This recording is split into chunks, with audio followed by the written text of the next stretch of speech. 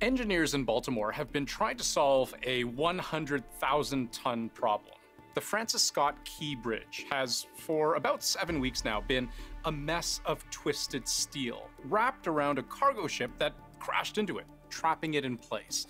Until, that is, they did this.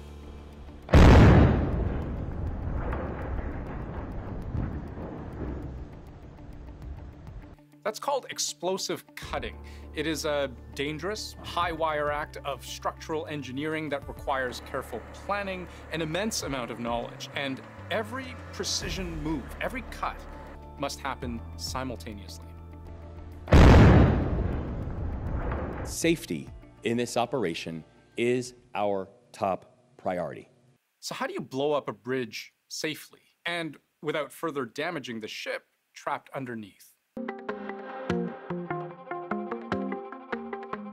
The root problem here is that when the Dali cargo ship issued a mayday call that it had lost power and within moments slammed into one of the bridge's supports, causing it to collapse within seconds, two things happened. First, it jammed a really key waterway.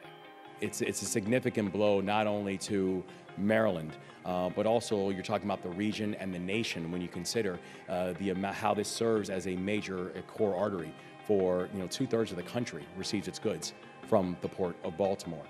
This channel connecting Baltimore to Chesapeake Bay, which ultimately connects the eastern United States to the Atlantic Ocean, is responsible for nearly $200 million of economic output daily, according to the governor. But as long as there's debris in the water and that big ship in the way, you get a traffic jam. So they needed to tug the ship out.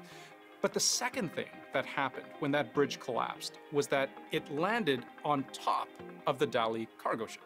This is an example of just a piece, what we see in this picture here, of just a piece of the truss that still needs to be removed in order for the Dali to be refloated so we can then continue the process of fully opening up the federal channel. All that weight, thousands of tons, squeezed the Dali into the earth underwater.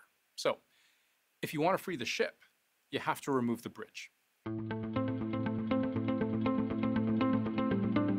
The thing to remember here is that engineers were juggling several balls at once here, because, first of all, you can't just blow everything up.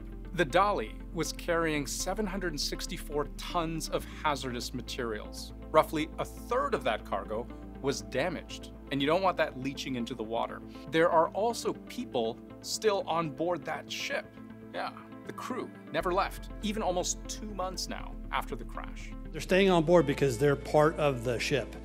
They are necessary to keep the ship safe and operational. They're also not allowed to leave, by the way, not until the investigation's done.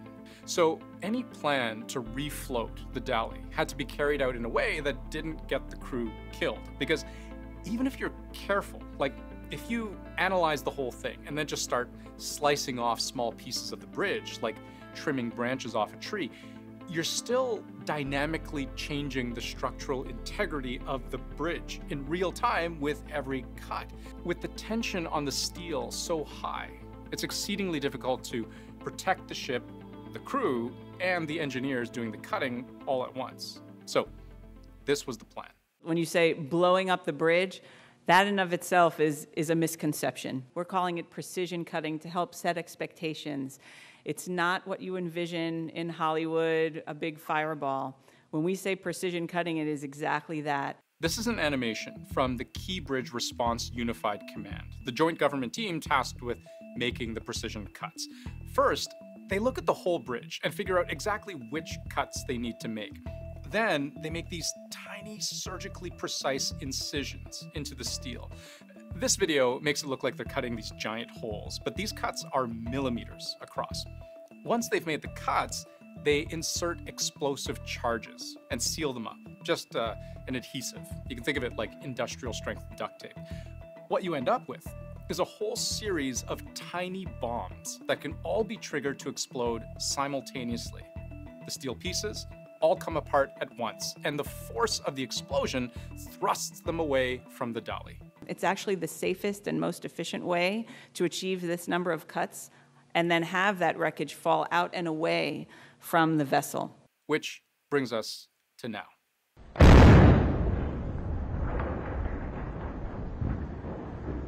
The crew on board the ship were a key part of staying on top of any problems. If something were to happen, they are in the best place to actually fight a fire on board the ship because they're familiar with it. They're familiar with all of their safety equipment. They are the best responders on board the ship themselves. Salvage equipment was already in position when the charges went off. Some debris they can lift out with a grabber arm. Other, larger pieces can still be cut while they're in the water into smaller pieces and then removed. The first priority is, again, clearing all the debris from the deep draft channel. That's so they can reopen the channel to ship traffic. Then, with the heavy load lifted off the dally, it can eventually be refloated, likely in a couple of days from now, and taken out of the channel for repairs, to get the crew out, and, to be honest, to carry out an investigation.